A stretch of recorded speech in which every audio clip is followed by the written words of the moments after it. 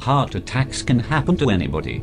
Let's not think that you are not prone to heart attacks since your age is less than 25 or 30. Nowadays, due to change in lifestyle, heart attacks are found among people of all age groups. So, how do we deal with it in emergency situations?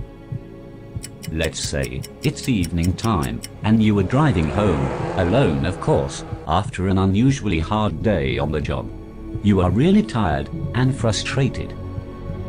Suddenly you start experiencing severe pain in your chest that starts to radiate out into your arm and up into your jaw.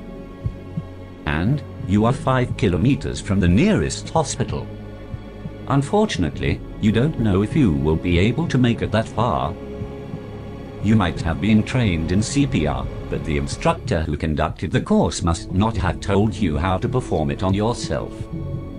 Since many people are alone when they suffer a heart attack, without help, the person whose heart is beating improperly and who begins to feel faint has only about 10 seconds left before losing conscious. What do we do? Do not panic, but start coughing repeatedly and very vigorously. A deep breath should be taken before each cough. The cough must be deep and prolonged, as when producing sputum from deep inside the chest.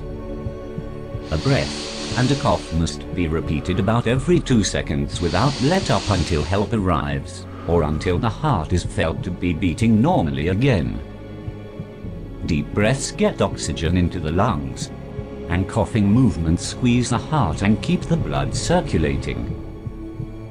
The squeezing pressure on the heart also helps it regain normal rhythm.